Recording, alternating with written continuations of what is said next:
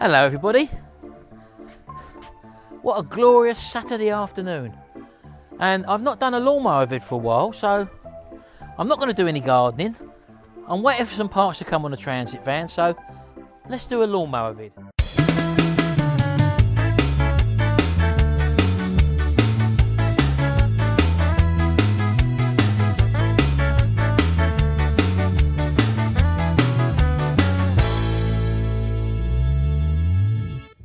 Right, well I've got one of these little sovereign lawnmowers which I've you saw in one of the other videos where I rubbed down the deck and I've sprayed the deck red. Now let me show you that. I'll go and get it for you. And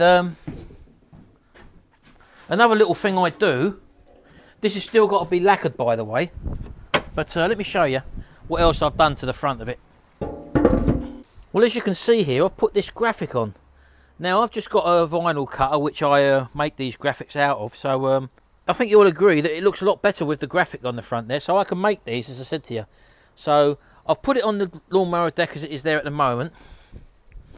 The whole deck is ready for a spray gloss now. This is just rattle can paint, which you get normally from a shop, but we get ours from a car boot sale and pay a lot cheaper than buying it from brand new.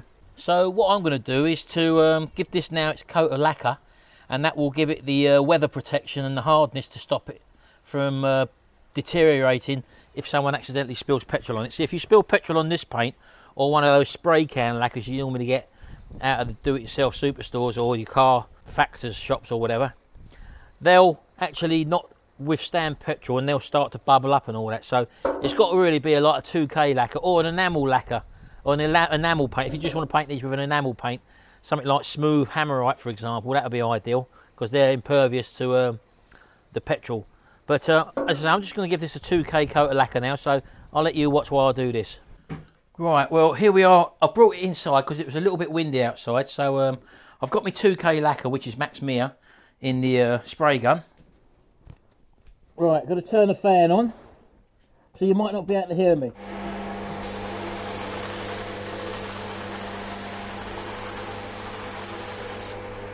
Got a blocked up spray gun.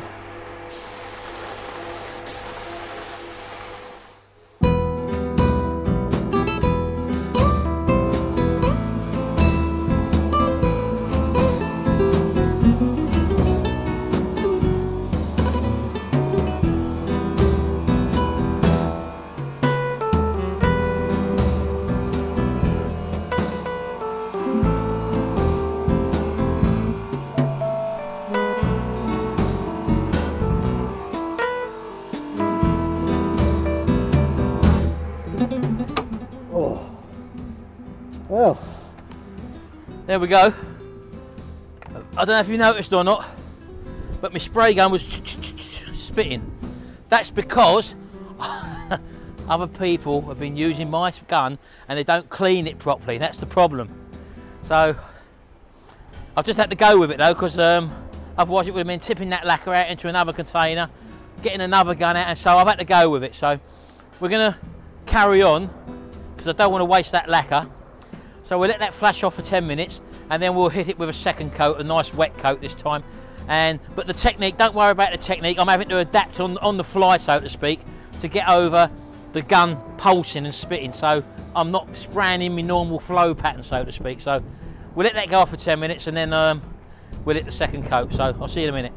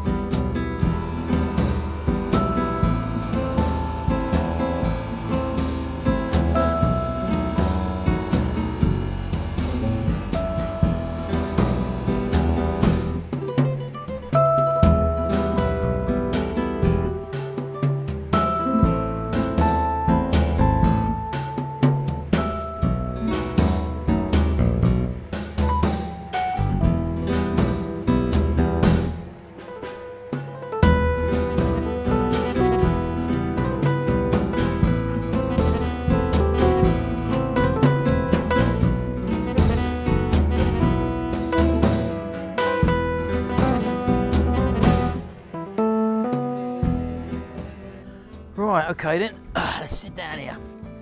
Now, I thought the weather was lovely.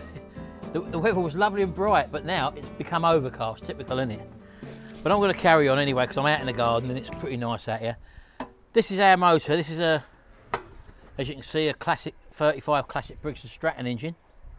And what's handy is that we've got a hole in the table for the shaft to go through, and that means you can sit your engine flat on the table and just sort of rotate it as and when you need to get around the other side of the engine. So that's quite a good tip. It wasn't intentional, it was a hole that got broken where the umbrella used to go through the centre of the table. But anyway, so while that's drying, I'm going to start just taking apart this engine.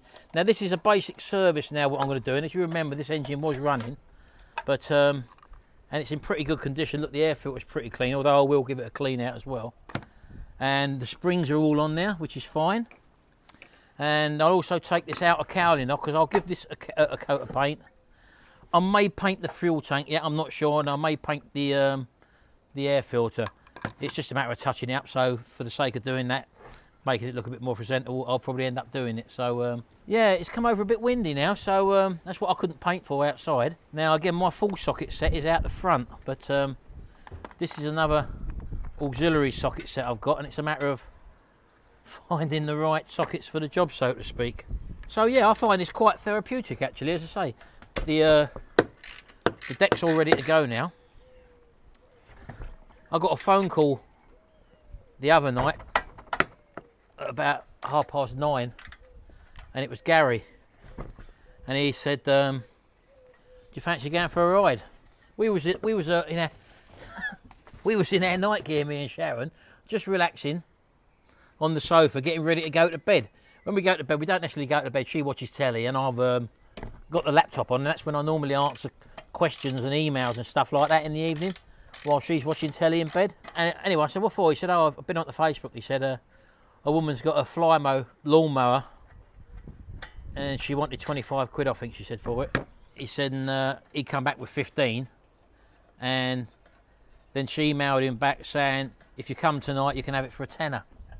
So he just wanted a bit of company. It meant jumping in the car for a 20-minute car journey, but anyway, we got it. And this one sitting over here. And she was saying that it does run, but it chugs up and down. And it's a fly mower one with a roller on the back. It's got an actual roller, so it's quite an expensive mower, but it seems to be okay. It just wants a good clean up, maybe spray the deck, see how the bodywork is on it. But yeah, so he got that for a tenner. And a lot of people say to me, "Oh, where'd you find your lawnmowers?" I get lots of private messages and comments and stuff like that saying, "Oh, where'd you get your lawnmowers from?" Well, you just got to be a bit inventive.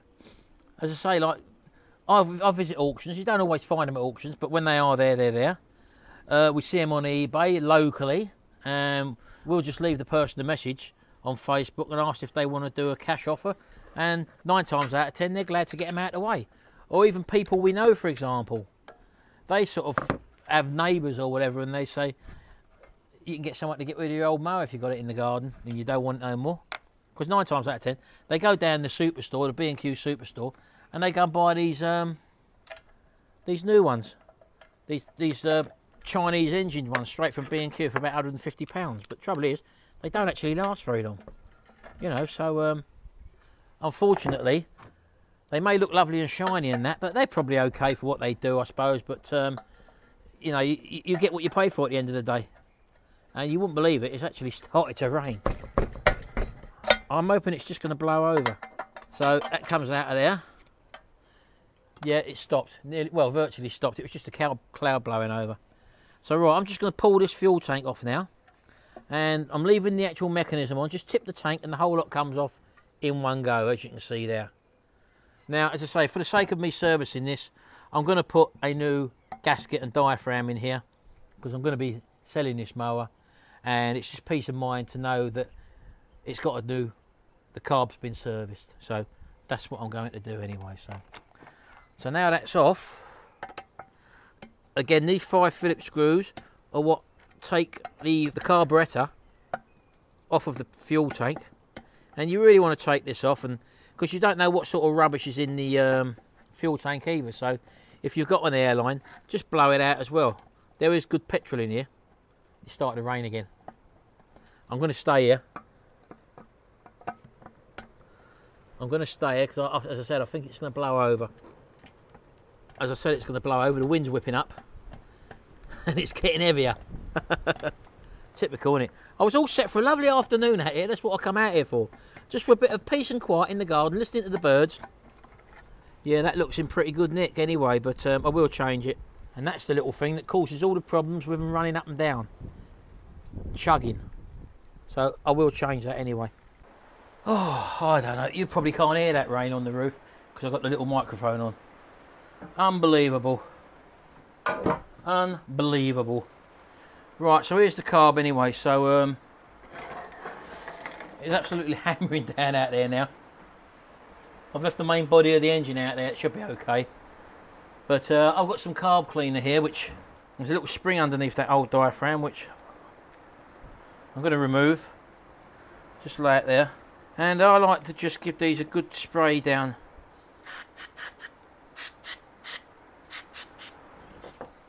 With the carb cleaner. Just let it set for a bit. And then what I do, I'll give it a blow through with the air hose. So it clears out all them jets. That carb cleaner spray is very, very good stuff. As I say, it really gets rid of all the gum that's in there. Yeah, look outside, look, that's how it's just changed. Can you see that? You see that rain on that table out there, look. There's my poor little engine, look. I was sitting out there a minute ago. Still, the garden will enjoy that because it's been dry for quite a long time. And I can hear thunder as well. And I'd never make a blinking weatherman, would I? Unbelievable. And it's slowing down now, but I think I just timed that right. Right, okay, so just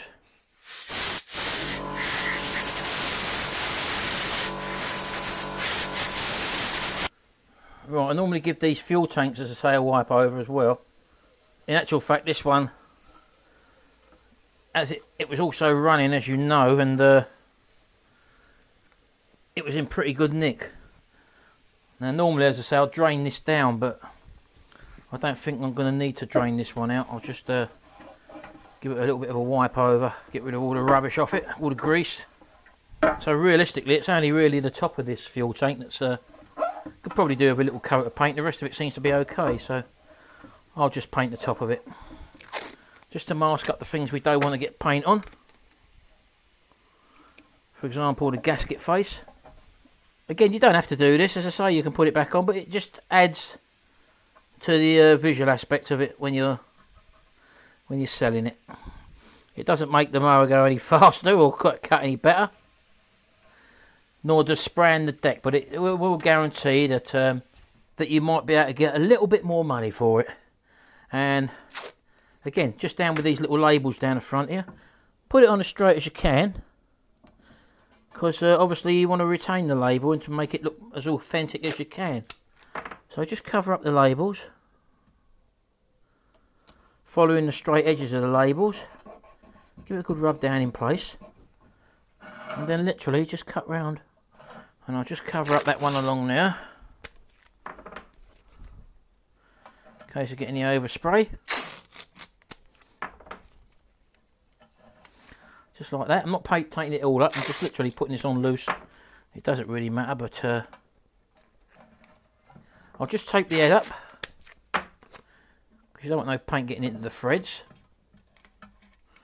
Fold that over. There we go, just like that. Right, well I'm going to do the rest of the other little bits, like the cover and the air filter cap, and I'll see you in a minute.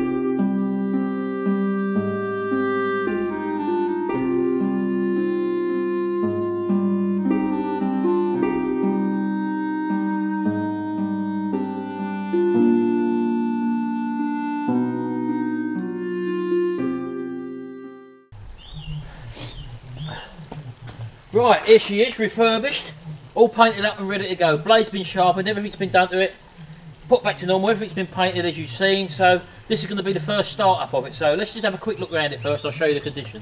Well, as you can see, it's looking absolutely lovely, nice and tidy. I've gone to the extent of painting the wheels, as I've told you before. I always spray them with a bit of black, just like the handles have been sprayed in as well, and the covers there, as you know. All cables are neatly cable tied all the way up to the handle, the operation, so that's that. And as you can see, she's looking rather smart. Also, the exhaust has been painted with heat paint as well, so that was all rusted, and it's just a matter of doing that to make it look a bit more presentable. And as I say, well, I don't know, I've not started it, it's totally cold. Look, put my hand on the exhaust. This is the first time starting. Sometimes it's slow down.